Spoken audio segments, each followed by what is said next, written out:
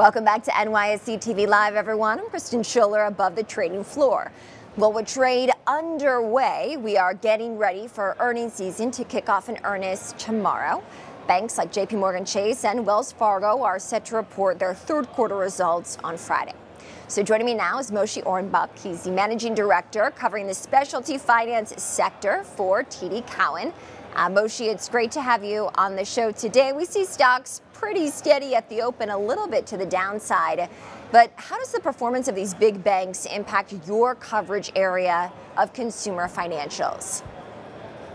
Sure. So the companies that I cover are all in businesses that are kind of dominated, even in some cases, by the big banks, and so their outlook is going to be very, very important to the stocks that I cover, particularly JP Morgan, who's kind of a bellwether in most of the businesses, and their management, kind of has a lot of credibility with respect to views on the economy and macro issues.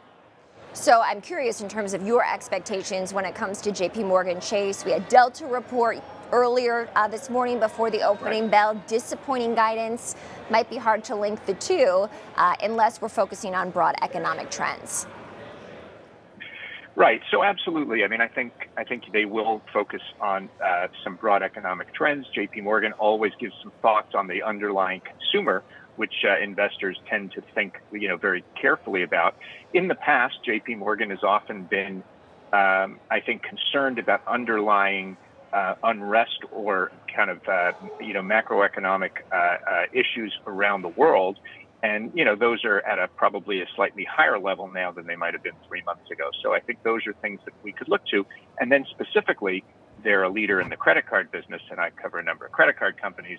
Certainly the specific trends in terms of spending volume, balance growth, and losses are something that Fed investors are going to look at. And what are your expectations this earnings season, Moshe, when it comes to how consumers are spending and really the state of debt? Yeah. So what's been interesting is spending growth has been decelerating, more so at the lower end, middle to lower end of the income spectrum than at the high end. But you're seeing some pressure kind of across the board, not material, but some pressure. So that's definitely out there. Interestingly enough, from the repayment of debt standpoint, there the story's a little better. The high end, the income consumer is doing reasonably well, and even at the middle lower end, the pace of delinquency growth has stabilized. Things aren't getting better yet, but at least it doesn't appear that they're getting worse. Mm-hmm. Higher interest rates obviously have had a big impact on the banks. I think some might have thought traditionally that rising rates would be a positive because of net interest income, right? Banks make money on the money that they loan out, and higher rates can be beneficial, but certainly we've seen that have a different narrative. I'll say that since the Fed started raising rates in the wake of inflation. With the Fed still expected to cut rates, how is that going to impact companies like the ones you cover?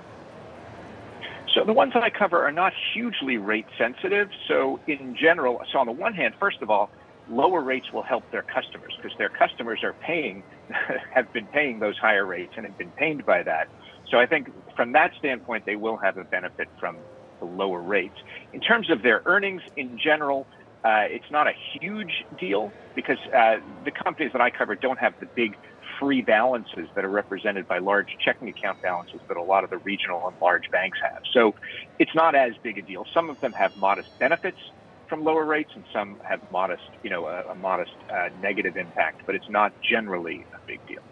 I'm curious your take, Moshe. We talk so much about a soft landing, right? Can the Fed engineer a soft landing? What does it mean for consumers? What does it mean for investors? Yeah. And based on the data that you're seeing in terms of spending patterns, do you think that that is possible, that the economy can avoid a recession as we see stocks still sitting near record highs? Yeah, so definitely is something the Fed would like to do. It seems like it's doing a decent job towards it. I think, it's a little bit, above my pay grade in terms of, the biggest macroeconomic questions. But I would say that, we do watch employment levels, and employment levels have been relatively healthy. And so avoiding, it does appear, if you went back exactly a year ago, I think the market was convinced that the Fed was going to have to engineer a recession. It was going to have to cut off growth enough. and cause higher unemployment. And now we're less concerned about that. Obviously, there are still risks out there that things could go the wrong way, but I think it feels like we're in a better spot. Moshe, it's great to have you on the show. Of course, we'll be watching these banks as the earnings season unfolds. Moshe is with TD Cowen, a banking Thanks so much. analyst there. Thank you.